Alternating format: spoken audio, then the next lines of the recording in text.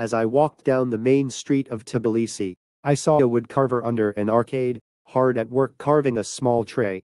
Some of his wares were displayed for sale. I was most attracted to the tray on which the woodcarver was working. So I asked, "How much is the tray?" "It's not finished yet."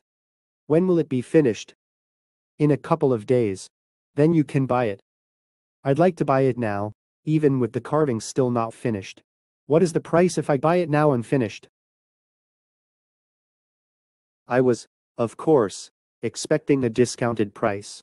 He responded, "It is not for sale now." His curt reply irritated me.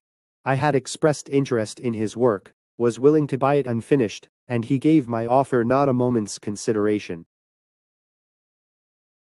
I felt an impulse to insult his work, to insult him, or just to walk away.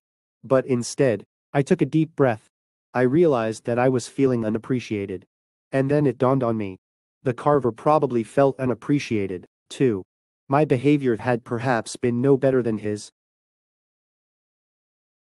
"He might well have felt emotions very much like my own," he said.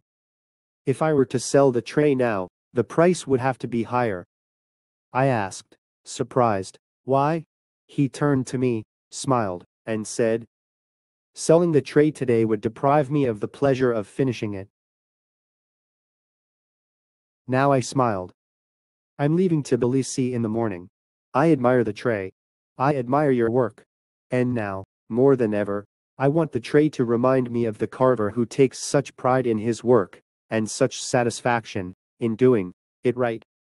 He smiled again, but said nothing. So I asked, "In view of my necessary trip, would you do a favor to a traveling stranger by letting me buy the tray today, unfinished, at the same price that it would be were you to finish it?"